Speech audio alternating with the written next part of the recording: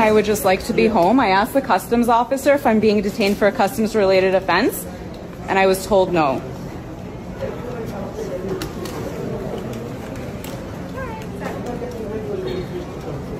Hi. I would just like to go home. I'm a Canadian citizen, and I would just like to go home. Yeah, you just have to do your declaration, and then you're good to go. I did a declaration already. The health declaration, right, for your ArriveCan. So if I don't, like, I have to do that to be able to just go to my house that I own in Canada? You don't have to do it, but if you don't do it, there is subject to a fine.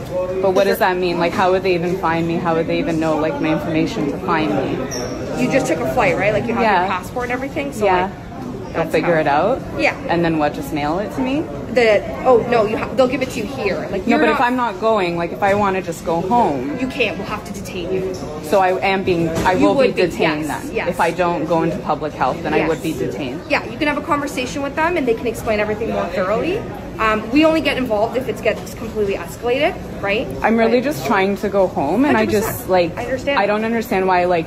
The government is impeding on like my mobility rights right now, and I'm just trying to go home. I understand that, but also you chose to fly, and unfortunately, this is one of the things that it's a punishment for me leaving the country. No, not at all. It's not a punishment. It's just a declaration that needs to be done, and it's up to you. You can do the ArriveCan. It takes about 5 minutes, or I don't feel comfortable putting it on my phone. That's absolutely fine. That's absolutely fine. Then you can. They'll just write you a ticket. It takes about 5 minutes. So whichever one you prefer to do, absolutely up to you.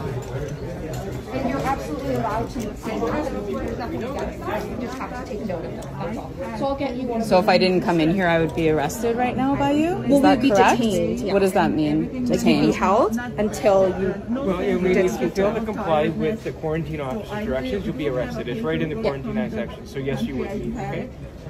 So unfortunately, you have no choice. You've decided to travel. You're coming in from another country. You have to abide by the rules of coming back here. Okay. Part of that rule is speaking with public health. If you choose not to do the ArriveCan, that's fine. There's a fine that's associated to it. But what if I don't have what if I don't feel comfortable putting this thing on my smartphone? Then you can have a ticket. That's okay. I don't mind. Well, why can't I just fill it out on a paper? What if I don't want to use the smartphone? Paper is acceptable. You can do it I did that last time. I used a piece of paper. The laws have changed. We no longer accept the paper forms. But I don't want to do it on my phone. Like, why can't I just tell her my information or something? Like, I don't want to do it on my phone. I don't feel comfortable putting it on my phone. That's okay. If you don't want to download an app because you have privacy concerns, that's perfectly fine. You can use the web version. Nothing stays on your phone there. So I can go on the web on my phone? Yeah. It's like so I don't need the app? Nope, not at all. And I can help walk you through it. We'll be done in less than 10 minutes. No ticket. You'll be on your way.